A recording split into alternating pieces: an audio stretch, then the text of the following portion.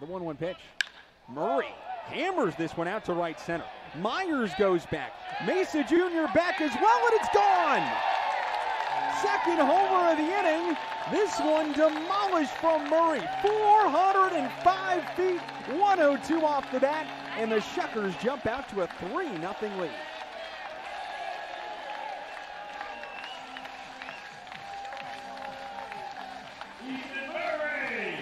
Third home run of the year for Murray, 16th and 17th runs driven in.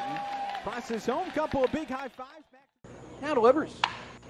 On the ground, right side of the infield. Murray at second, charges in, fires to first in time, and that finishes off 5 scoreless innings. The first pitch. Clark swings and launches this out to right center field. Peters watches it fly, and it's over the wall. Clark has his second homer of the series, and the Shuckers now trail by 1. It's 5-4.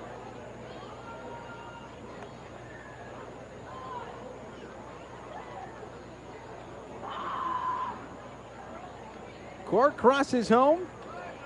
He demolished that one over the 373-foot sign in right center. The 2-1 pitch. Chopped back up the middle. Murray charges in, barehands it, fires quickly to first. It's in time. For the second night in a row, a great play from Ethan Murray at second, and this one ends the inning. The 2-1 delivery. Lutz lifts it into right center field. Mesa Jr. back, warning track, wall leaps, and it's off the top of the wall and deflects back towards center. Lutz around second. He's still on the move. He gets the wave from Stanley. It's thrown in. Devers throws it home. It's wide, and it's an inside the park home run for Tristan Lutz. But Victor Mesa Jr. is down in a heap on the warning track in right center. Belge delivers. Chourio swings and hits it back up the middle into center field for a base hit. Chourio's got himself a 4-hit night. He's the first Shuckers player with a 4-hit game this year, and it comes in Montgomery in a series opener where it has been all Jackson Chourio all night long. Delivers home. Wave and a miss. There's the second 10-strikeout game of Rodriguez's career. Both of them have come this year, and both of them have come in May against Montgomery.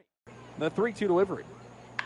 Hammered out towards left. Collins goes back towards the warning track, looks up, and it takes one hop off the wall. Collins grabs it. Lugbauer wheels around third. The throw into Zamora. The throw home to Kale in plenty of time. A great tag and a terrific relay. Nags Lugbauer at the plate for the second out of the inning. The pitch home. Swings and lines it into center field for a base hit. Blacks reach base in 28 consecutive games and stands all alone as the longest on-base streak in Biloxi Shuckers franchise history. Uribe delivers. Ground ball, couple hops to first. Clark grabs it underhand, so Uribe taps first, and Mike Guerrero becomes the 7th active manager in minor league baseball to reach 1,400 wins, and it comes on a Sunday afternoon at Trustmark Park in Pearl.